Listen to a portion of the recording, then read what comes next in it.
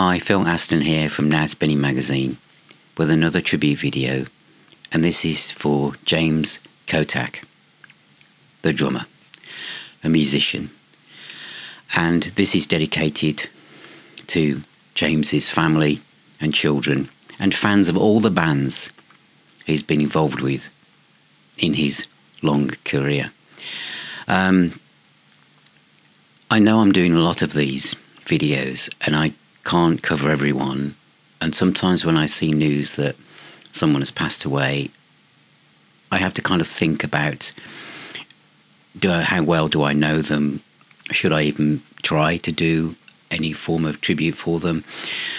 And from the generation where I grew up, and although I love music and I buy lots of new music, all of us, all of you out there and music fans will know there were times when you could name the bass player, the drummer, the keyboard player, the singer, guitarist of every band you had in your collection. And then as we went through, those of you who were on the same journey as me through the 70s, 80s, 90s, there'd be other bands and you weren't quite sure what the lineup was at any given time. And so when I heard that James had passed away, I was thinking, that's someone I don't know that well. It's only when you start to dip into your record collection you think, oh, that's James Kottak.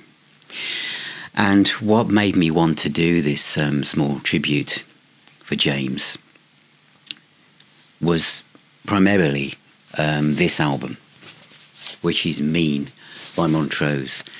This was when Ronnie had decided to come back to rock, to almost like try and revisit the initial template of what Montrose was. I think Ronnie had always been trying to not repeat himself and, almost kind of in denial of just how fantastic and how many fans the first Montrose album had. And James Kottak plays drums on this. And it features some fantastic songs. Some of the main ones, Man of the Hour, Aim for Machine, Flesh and Blood, Wedding, Willie and Abel is probably my favourite track. And yes, the whole band is on fire.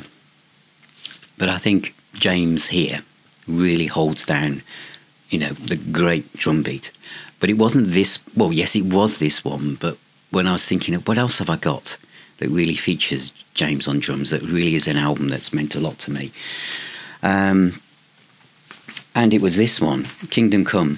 The first album was seen as like a Zeppelin type thing, wasn't it? And they had a lot of criticism over it.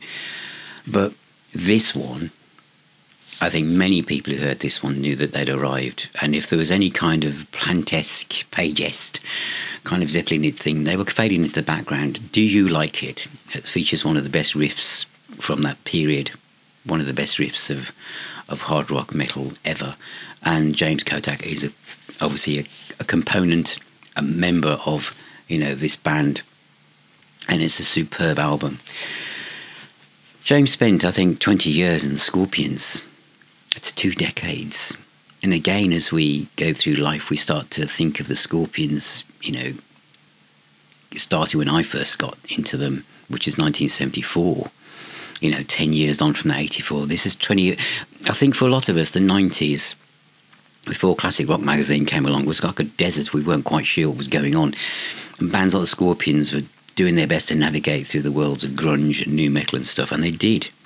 And they also made some quite experimental albums, and Humanity was one of them, which again James is on. This is a superb album, which I think I've talked about on the channel before. But again, James is with that. And you remember when you say someone's been with a band for 20 years, how many of us have worked in the same place for 20 years? It's a long time. It really is a long time. And also Sting in the Tail, great album. And I think my favourite, Return to Forever, especially this edition, which comes with 2 DVDs, showing the band with James and what they could do. But the other reason I wanted to say something about James Kottak, the musician, is that there's lots of things on the internet at the moment about James's sad passing at the very young age of 61, wasn't it? And after a few lines, literally a couple of sentences, everything then dives into his personal life and these personal demons and the challenges he had with health and his political views.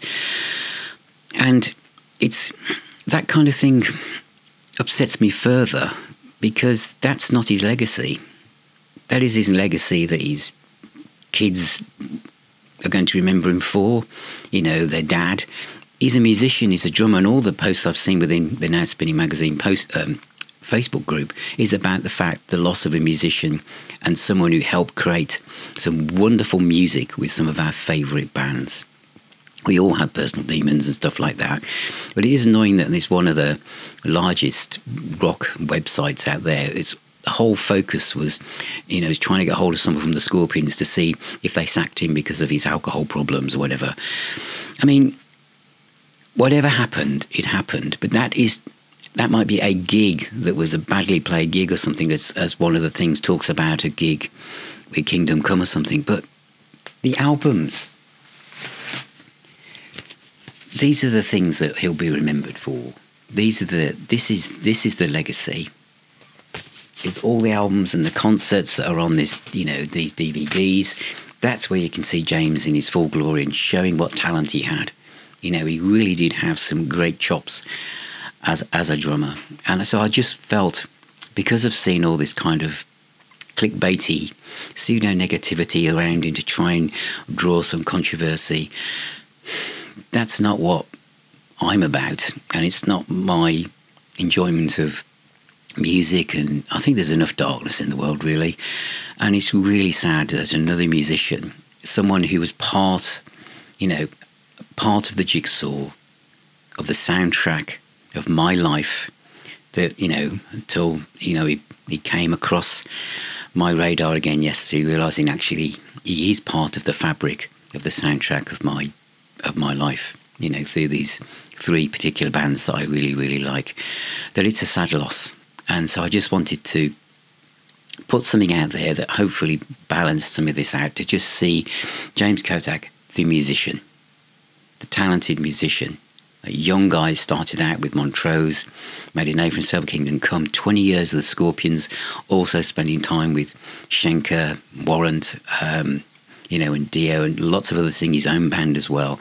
So much more for many of us to explore. So it's not just another footnote of another musician, but it's focusing on the skills of us as James as a human being. So thank you for watching, and thank you for being here. And remember, music is the healer and the doctor. Take care, keep spinning those discs. And today, spin Kingdom Come. Do you like it? It's a great, great track. Some great stuff out there. Thank you, and I'll talk to you all very, very soon.